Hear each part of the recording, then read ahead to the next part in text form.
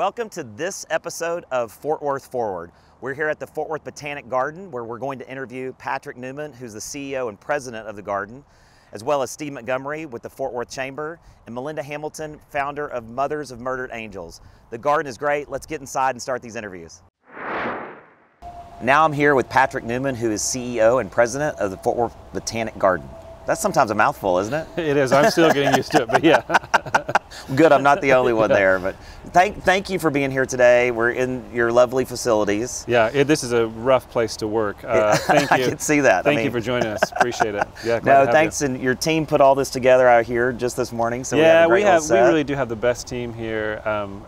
We're fortunate to have great horticulturists in Fort Worth. Yes. And just really great people. So kudos to the team. Thanks. Absolutely. Well, tell us a little bit about your story, how you got here to Fort Worth. Yeah. So my sort of track to Fort Worth and to public gardens begins years and years ago. My first experience with a public garden or a botanic garden was when I was 8 years old. Mm-hmm. My grandmother took me to visit a garden for the first time, and that experience really was sort of inspirational for me, and it started me on a path of inquiry. I devoured science as a kid, ended up at the university, knew I would study science, thought I wanted to be a doctor, and then I took a plant physiology class as an undergrad, and remembered plants have always been a part of my life. Okay. And so, I graduated from college, tried to figure out how to make a career out of plants, joined the Peace Corps to kind of refine my career goals. Where did you serve in the Peace Corps? I was in Azerbaijan with my wife. Yeah, okay. we were the first group of volunteers in, and that's a whole other story for another day. Were y'all married at the time? We were. We were married. It's sort of an extended honeymoon for us, but it was awesome. Great. Tremendous experience. Sure. Came back from that and knew that what I really wanted to do career-wise was help people to kind of arrive at that intersection of people and plants. There's a ton of inspiration. Sure. There's a ton of hope. There's a lot to be learned. There's immense power in that intersection. Mm-hmm. And so I wanted to help people get to that intersection and arrive at that power. And so came back from the Peace Corps, started working at Red Butte Garden back at my alma mater at the University of Utah. Okay. Did that for like a decade. Got recruited to come down to University of Texas, recruited me to come down to Austin. Yeah. Worked at Lady Bird Johnson Wildflower Center, which was an amazing experience. Yes. Did that for a number of years. And then in late 2020, I got a phone call. They said, hey, there's some exciting things happening in Fort Worth with Britt and the Fort Worth Botanic Garden. Mm-hmm. Would you be interested? And I'm no fool. Of course, I saw the opportunity and said, let's do this. And here I am a couple years later, loving Fort Worth, loving Britt, loving the Botanic Garden. This is amazing. That's wonderful. And you kind of came in after there'd been a little controversy about this, how to come together. Yep. There was a lot, it was pre-me on the council, so Yep. but worked through a lot of that. But it was really about putting the investment back in this garden. Yeah. I grew up coming here. My wife's bridal portraits were taken just over here. Yeah. So I think all of us had an affinity, all Fort Worthians. There's certain places that this is Fort Worth. This is one of them. This is one of them for sure. And we got through that, and now we're working through. You've helped develop this master plan. Yeah. So tell us about that and how that all came we're together. really excited about that. I mean, I think it to me that showcases the public-private investment in this place and what we've been able to do with this new arrangement. We're thrilled about the master plan. There's some key projects. One right now that we're really excited about is the family garden. The Baker Martin Family Garden is a 2-acre garden that is designed for children and the adults that they bring with them. Okay. So, interactive play spaces, really kind of a fun zone for children to come and create emotional souvenirs with parents and grandparents. That's the first piece that we'll kick off. Okay. And we are in full force working on that right now. Okay. I think one of the other beloved programs here at the garden is the partnership we have with the Symphony Orchestra and concerts in the garden. Fun times during the summer. And so we realized along with the symphony that we need to have a permanent structure if we're going to make that economically viable and really look at something long term. So that's another exciting project. We'll put a permanent stage facility in, and really that allows us to do even more than just symphony and orchestra. We can bring additional music, performance art, movies, all kinds of things. So I see the garden becoming more of a cultural hub for those types of activities as well. New entry experience, new garden spaces. The master plan it's probably going to take us 20 years to do all of it. But there are so many inspirational moments in that master plan, and the opportunity to continue to really preserve key spaces like the Rose Garden, like the Japanese Garden, that are beloved, rightfully so, by so many in our community. For sure. No, thank you for that. You kind of talked about, the facade out front will change. It'll just be from the moment you leave university, a different experience when Yes. you come in, right? Yeah, I think, and I think people get a sense of that. One of the projects we just completed, which again was a public-private partnership with the city, was converting Old Garden Road, one of the old asphalt roads in the garden, to a beautiful pedestrian promenade. So we brought the plant material in, we converted the asphalt to kind of cut stone and concrete. It really sort of invites you towards the Japanese garden, kind of pulls you in that direction. And so really kind of, we're not making wholesale changes, but we're refining what we have here, right, and really sort of elevating the experience for our guests. That's wonderful. So you've talked a little bit about but there's 23, I think, specialty gardens. Yeah. What's your favorite? Why don't you ask me which of my children is my favorite? That might be easier. I have a couple of areas that are near and dear to my heart. I love the Japanese garden. Yeah. Honestly, that's one of the things that brought me to Fort Worth. When I was, interviewing for this job and we were touring the area, I walked through the Japanese garden and thought, if the city of Fort Worth can build something like this, there's nothing this city can't do. That's right. That to me is probably one of the top 5 Japanese gardens in the country. Really? Yeah, and then you look at the history of the Rose Garden, and if a city can build, maintain, and really preserve a space like that generations have walked away from that space with powerful emotional souvenirs. Wedding photos, engagement portraits, dates, proposals, those sort of things are happening in that space. And so I love those too, but for me there's a corner of the perennial garden that it's just sort of a quiet space that when we're looking at my office, when it's a really hard day here, I like to kind of just sort of retreat to that space. And it's an opportunity to kind of collect my thoughts and really experience the quiet joys that can only be found in nature. Yeah. What are some of the challenges that you're going to face? Which then you can have some respite here at the garden, right? I think some of our challenges are we are part of a vibrant and growing community, and there's a demand for the garden, and we want to meet that demand. And I think we want to be open to the idea that this community is growing not only in size, but in its diversity. Yes. And so how do we provide spaces, programs, opportunities for every corner of the community to feel welcome and feel like they authentically belong? And for us, that's both a challenge and a tremendous opportunity. Sure. I think it's part of the promise of this space. I mean, you talked about it. I mean, people have been coming to this garden for a long time. Yeah. And we want people that are new to the community to come to the garden as well. And feel welcome. And feel like they belong here. So, one of our challenges is how do we bring exhibits and programs in that invite new parts of the community and continue to serve those who are already sort of part of our choir, if you will. Yes. We're 120 acres, so it's large. Right. And then we were founded in 1934, so it's an aging facility in some ways too. So how do you preserve, how do you maintain, how do you expand, and how do you find the funds to do all of that? Which I think the great opportunity is this great public-private partnership that we have with the city of Fort Worth. Definitely. Yeah. Well, I appreciate you taking a little chance on Fort Worth. Yeah, and coming here and all you're doing too in the community, for sure. This is a place for people to come, again, generations, as you've already said, come here, have memories here, feel it's a home of sorts. Yeah. And we've worked out lots of ways for people to come for free on different days, etc. Just understood now you have dog days where dogs can come. We're extending our guest profile to four-legged friends, so yes. There you go. So all those things. Anybody. Well, thanks, Patrick. Thanks. Where can people find you? Yeah, I think the best way to find out what we have going on would be our website, which is fwbg.org. Okay. You'll find all the information you need about admission, hours, what programs we have, like our Lightscape exhibit that we're running now, which exhibits are coming, butterflies in the garden, dinosaurs, all those things. All the Hit programs. us up on the website. Great. Well, thanks for being here today. Really appreciate your leadership. Yeah, thank you. Thank you.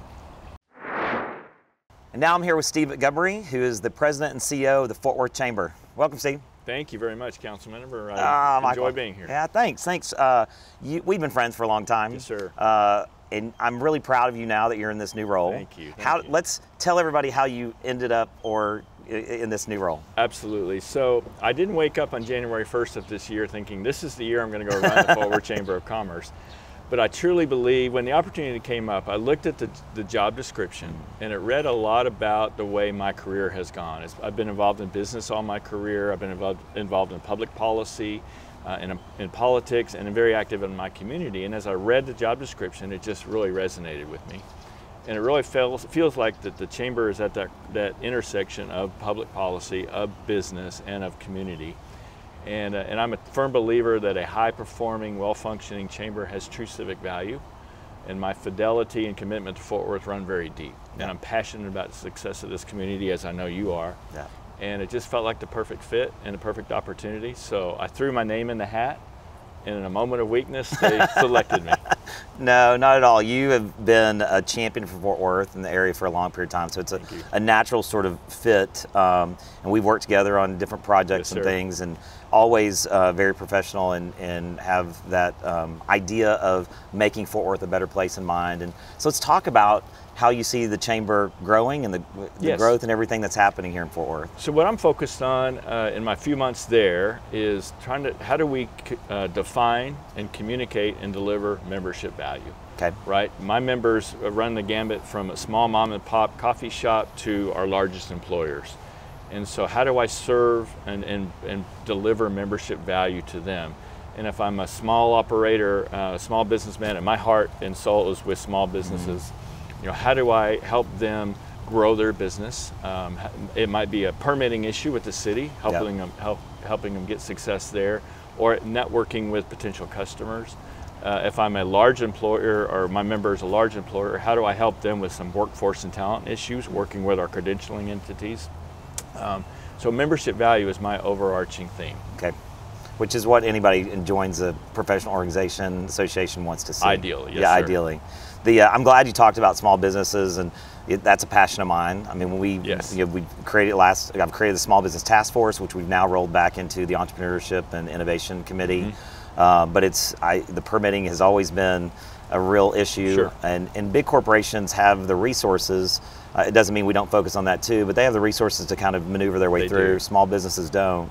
So I'm really proud you're focusing on that, Thank you, least as a tenet of what we're doing, and I think that members could find value in that. I believe so. Yeah. I really do. You know, if you look at some of our peer chambers around the state, Dallas and Houston, you know, they have focused more on their large employers. I think to their detriment. Fort Worth is different, and I think the vibrancy of our local economy really helps and is driven by small business. Right. And I think we always look at it as an either or, but it's really not. It's a both and. Absolutely. That you can help both. 100%. When you took the role, you highlighted some focus areas. Yes. And you want to talk about those? I do. Yeah.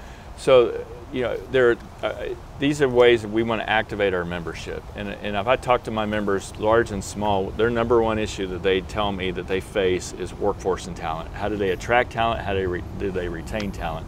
So how do I activate my membership and the chamber play a role in helping communicate between the credentialing entities, the schools, with our demand side, which are the employers, and other areas that have direct nexus to economic development, obviously infrastructure and mobility. Veterans, there's a lot of energy behind helping veteran entrepreneurs, veterans translate their skills into the civilian workplace. Issues of small business, again, activating our members in that regard. And then veterans issues, homelessness issues. Yes. There are, there's more and more we're getting feedback from our members in terms of how homelessness impacts their ability to do commerce. Yes. And there's great models about that, and we want to engage in a productive, constructive manner. Right. And so these are just ways to activate our members, to get them into the dialogue, to get them into the conversation, maybe glean some of their great ideas, to help policymakers such as yourself come up with some solutions. That's great. I mean, you hit on a lot of topics. We're talking about it at council and with the city. Homeless was one of the things we just talked about too. It does affect businesses, and we can do what some other cities have done and just sort of like, well, you can be anywhere, but then they have to dial that back. I think we've taken a very constructive approach here. I agree. You know, housing first, looking at the services needed, and then figuring out from there how we continue to look at affordability and the other parts of it, mental health and other things that we're investing in. So appreciate your leadership there. What excites you about what's going on in Fort Worth? You know, Michael, there's so many things that if I look in every direction in Fort Worth, if you start downtown, you know, the south part of downtown with A&M campus and the great growth that's going on there with the convention center and the Omni and all the great things there. If you look East Lancaster corridor, the revitalization of that's going to be very, very transformative.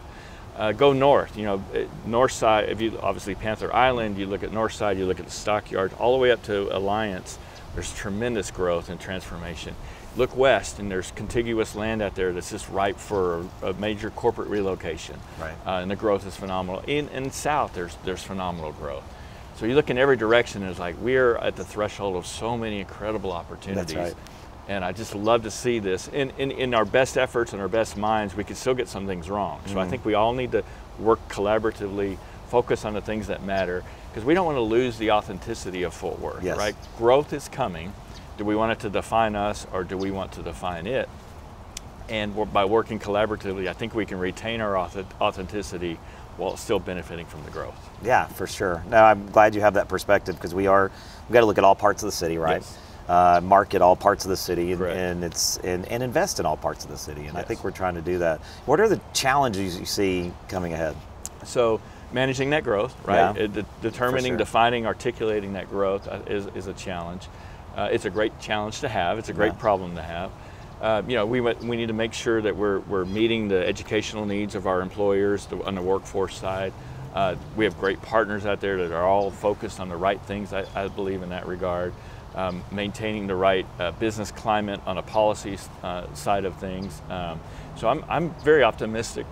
There's really nothing that scares me other than me not doing my job. That's right. That's right. And I think it's worth noting, the Chamber's changed a little bit. Yes. There's been a new partnership created, Economic Development Partnership. Yes. And a little bit, so that's given you the ability, tell us about that, what it kind of gives you the ability to do, focus. And, Yeah, absolutely. And I could not be more thrilled about when the executive board of the Chamber created that separate entity earlier this year, and they brought in the best and the brightest with Robert Allen. That signaled to me that they were very serious about how we're going to do this, right. And really concentrating on that in the best way possible. For the Chamber, that means returning to the fundamentals of membership value, retention and expansion, member benefits, programming, and focusing on those core functions that any good chamber should be doing. But we're also innovating in the areas of business intelligence, making sure we're providing data and analytics to our members to help them make better business decisions, and help policymakers make better business decisions. So those are things that I think the Chamber can focus on in a really great way and truly bring value to our community. That's wonderful. Thanks for being here. How can 100%. people find you? Our website, www.fortworthchamber.com. Good. Steve, thank you. Thanks for what you're doing, and appreciate you being here today. Thank you for your leadership. Thank Appreciate you. Thank you. We're back. I'm now here with Melinda Hamilton, who is the founder of Mothers of Murdered Angels. Welcome, Melinda. Thank you for having me, Mike. Of course. We've been old friends, right? A long time. You're originally from Fort Worth. Yes. Tell me your story. Like, where I've been, what I've done. Well, yeah, yes. Yes, I was born here in Fort Worth. Yeah. My father retired after the Air Force. We had been to Kansas, and we came back to retired at Carswell Air Force Base. Yeah, Carswell. I've been there, and I graduated Carter Riverside High School. Go. And I also graduated from college at U of H. Okay. Came here, had a family, 2 daughters. At the time, and then I ended up with 4 daughters with my husband and everything. So after that, I'm a mother, a grandmother, and a great-grandmother. Wow. Now, Okay. Okay. I retired from UPS, Okay. National Accounts in accounting. I was an accountant. And after that, after I retired, I started doing my community service and community work in the neighborhoods. I was president of the Carver Heights East for over 15 years. Okay. I am president of the East Fort Worth Neighborhood Coalition. Okay. And then after doing all of that, I ended up with Mothers of Murdered Angels. Yeah. So tell us how that came about and the tragic story and what happened. Mothers of Murdered Angels came in 2020, but it all started in 2018. Okay. My daughter, Shamika, was killed in a drive-by shooting where 10 people got shot, but 2 of them got killed, and one was my daughter. Wow. Sorry. So after that, 2 years later, never expecting that either to happen, I lost my grandson in Arlington. Some bullies shot him in the back. 4 guys shot him in the back. So that was in February of 2020. Yeah. So in July of 2020, I said enough was enough. Yeah. I started my nonprofit because I know what me and my family went through and all of the different hurdles we had to go through. So I started Mothers of Murdered Angels by helping parents that have lost their loved ones through gun violence. So I help them with the burial. I start with the burial. Yeah, some of the services and resources you provide. My resources, the victims' assistance. I also work with them. I work with the courts, with the DAs and all of that. Go with the families, have meetings with them. And after that, whatever else they need, our group, we make sure that they have that. And some of the survivors right now are part of my group now, and we have grief sessions, we do trauma and counseling. We also have different organizations that also offer my victims free counseling and services like that. So that you said burial service, like just the basic. I'm sure when it happens, it's shock. They don't know what's happening. You went through this yourself. Because at that time, you don't know what to do, and if it's your first time and you're a young person, you don't know what to do. Your head is not there. So what we do, we wait till they come to us. We don't just like an ambulance chaser. We're not that. Yeah. We wait for the family or someone to come to us. But now we're getting more, people coming. More recognition, so people know that your services are available. But we're here to help. It's not like we enjoy it, but it helps. We help each other, Right. And so that's what we do right now. And now we're going to the schools and talking to the kids about the awareness of bullying and the gun violence, because it starts by being a bully. You're right. And then it escalates to the guns or whatever. So we've been going to some of the schools, and we have passed a couple of, we passed a bill last year. Yes, tell us about that. Victims assistance, Okay. where if you have to relocate, there wasn't funding for that. Okay. So because my daughter experienced that, if you're staying in a condo or something like that and you're leasing, you have 30 days to get out of that location, even if it's not your fault. Right.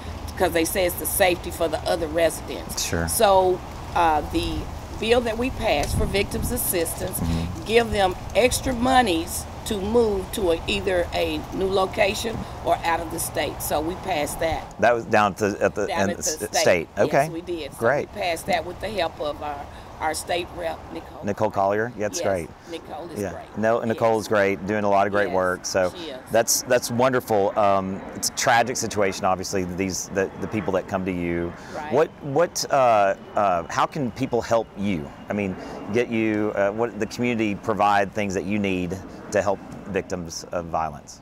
Well, the way that they can help us is go to my website, number one, for donations. But what we're trying to do right now is get 2 acres and to build a memorial for all of the loved ones that have gotten killed by gun violence. We have the names of the kids in Uvalde also. We have the ones in Mississippi that got killed too. I know it's out of state, but we don't have anything for a memorial for our loved ones like we do with the veterans, the police, and the military. So we need one somewhere where we can go and, like that. Yeah. So I'm asking for 2 acres. If you know someone that has 2 acres that can give it to, that We'll can donate it yes. to us, though. I know we'll talk. We'll talk. When you went through this, how did you get through it, I guess you'd say? There are lots of people out there, and yours is very extreme, losing a child. But what did you pull together to get through it? Okay, I kept busy. I kept doing different things. I just put myself into work and my family, because my daughter was going through it. My other, siblings was going through it too. And I just kept myself busy. But I got to a point that year in November, I had that heart attack. So it was like, I didn't even know I was having a heart attack. I was matter of fact, I was at the funeral home when I had the heart attack. They was like, Melinda, you look you need to sit down. I was like, no. But when he said it, I sat down, and then I knew there was something wrong. But after that, I just kind of start pacing myself. But, it's people out there that needs the help, That's right. They need the help, and I feel like this is what God has led me to, So that's what I do. He does a lot of good things, yeah, for sure. He does a lot. And I've been blessed and everything, My family is, all good. I still have my mother, which is 88. Wow. My father is 87. Wow. So we have 5 generations right now. Wow. Wow. So good for you. We're here. Good for you. What is one thing you want someone that's watching this to know? That we're here for you. I mean, we are here for you, because we know You just don't know. Right. If you haven't been there and done that, you just don't know. And hopefully no one has to go through it. Everybody can say, I hope you feel better. You know, you're giving your, but sometimes you just have to get out. And what I do, when I'm feeling that way, I get in my car, I drive from Fort Worth, take that circle around 20, go to Dallas, and make the circle back around 30. So Wow. you just have to get your own comfort wherever you feel like it's helping you. And we try to help as many people as we can. That's great advice. Great advice. yeah. Melinda, thanks for being here today. I appreciate you, and I appreciate how you're helping people through a situation or situations sometimes that they never expected. Never, and you're just doing great work. Thank you. Thanks for being a part of our community. Thank you for having me. Of course. Don't Good to forget see. my gala now. Do you want to tell people when is the gala? Oh, yeah, the gala is the second week in April of 2024. What we do at the gala, we recognize people that have been out in the community doing great things that you normally wouldn't see them, but those are the ones that are on the ground. Making a difference. Making the difference. Yeah, thank you. So, you. yes, I will get you the There we go. information. We'll put it on the calendar. Thank you again for all you do. Appreciate you Okay. being here. Thank you, Mike. Thank I you. Good to see appreciate you. you. Thank you. Okay. Thank you. Thank you for joining us for this episode of Fort Worth Forward. I hope you've enjoyed our guests. Go check out their websites and learn more about what they're doing. Come see the Botanic Garden out here. It's beautiful. It's a beautiful time of year. Also, if you have any ideas for guests, email us at district3@fortworthtexas.gov or call 817-392-8803. Y'all have a great day.